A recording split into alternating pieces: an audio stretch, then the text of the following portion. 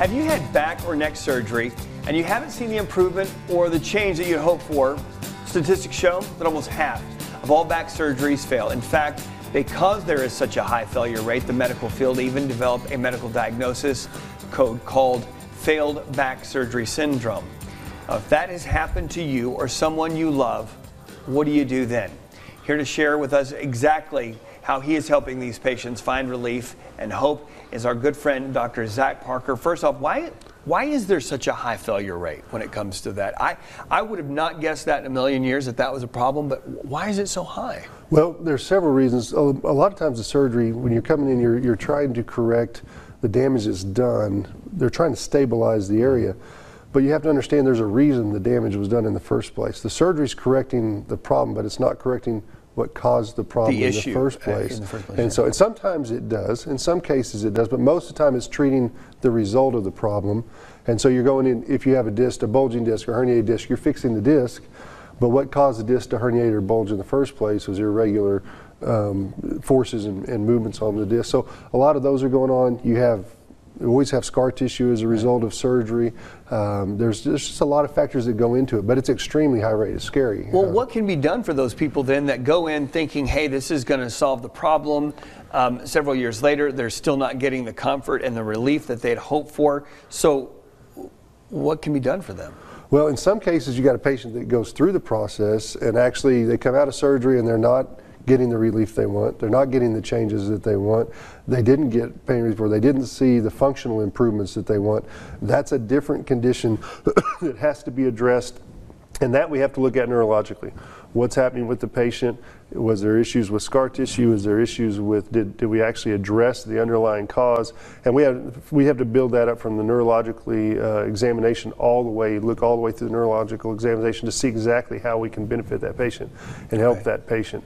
There are other cases, there's patients that have had surgery, saw relief immediately after surgery for a couple years or 2-3 years, and then they start having the same symptoms again and they start seeing things go back, and that's a whole different type of condition. In many of these cases they'll go in and fuse the spine. Well, that changes the biomechanics of the spine, okay, and that's going to be helpful for a little while, but because we change the biomechanics, the areas immediately around that surgery are going to now be compromised, and they're going to be at greater risk. And what usually happens is in 3 to 5 years, that is affecting the disc above and below, and they're talking about doing another surgery to try and now stabilize that area. Is that pretty common? Again, I don't know, that's why I'm asking an expert. Is it pretty common to, once you have that back surgery or that neck surgery, there's probably another one in your future? Very common, unfortunately. And most surgeons will tell you that, depending where it's at, and that's going to vary depending on where they're having to do surgery at. But yes, usually 3 to 5 years, you're going to have to come back in because this disc or this, and so a lot of patients, what's really interesting is if they've had surgery, a lot of patients are very scared to go see a chiropractor or go see someone for maintenance of the spine. Now, obviously, if someone's had a surgery, we want to treat them differently. How we take care of that patient is going to be different, but those patients need care more even than someone that hasn't had the surgery because they're more at risk for these other areas because of the change in the biomechanics, and that has to be addressed very carefully. But the other part is we really, from the beginning, we got to go back and see what was the cause in the first place. Irregular movements, irregular stresses, irregular muscle patterns. What was causing that patient to actually develop the problem in the first place? If we can address that, that will help to remove a lot of the stress and the strain, and they're less likely to have a problem with it. And I feel like we do these segments often, Dr. Parker, but I feel like we get into this when I talk with you, is it's like a book. You want to go back to page 1. Yeah. And find out, okay, how in the world did we get here?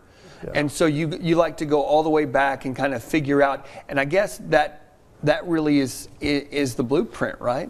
Trying to figure out how you got there to begin with. Absolutely. In many cases, if we can establish where the problem came from, then we can begin to fix it easier, we can address it. Because sometimes, if you just look at it from face value, sometimes you can see, well, this is where the problem's at. Well, you go back and look at it, and there's an injury that changed the way we walked, or changed, we were in a cast for a while, or we were in a boot for our foot for a while, and it changed the way the hips rotated. All those things, we have what's called a kinetic chain in the body. All of those things work together. And unfortunately, in medicine today, everybody likes to specialize, and they like to specialize in one area, and that area doesn't take into account a lot of the other mechanics. And so we try to look at it, take a step back, look at it from a more holistic view of what's happening, but we do want to see where it's originated from. Okay. If you can find that point, then it's much easier to go back and correct things. Well, if you feel like there is pardon the parlance of the Old West, but if you feel like there is a hitch in your giddy up, there is an opportunity to get help. Talk about the special that you guys have right now, Dr. Parker. Well, right now, our Studio 4 viewers, we always like to do something special for them, but I don't know if someone's having these issues, or then obviously they're struggling, and so we'd like to give them an opportunity to come into our office. They can get a full neurological and spinal examination in our office and see if there's something we can do to help. We may or may not be able to. We never know till we do that examination, but normally that's about $285. Wow. We're doing a special for your Studio 4 viewers. If they call the office in the next 2 weeks, we'll be glad to do that for them for just $89. Okay, so that's 352-1500 if you want to call and get more information. You can also learn more about what Dr. Parker does over at the West Texas Wellness Center by going to their website, westtexaswellness.net. Dr. Parker, good to catch up with you as always. We'll have more Studio 4 coming up after this.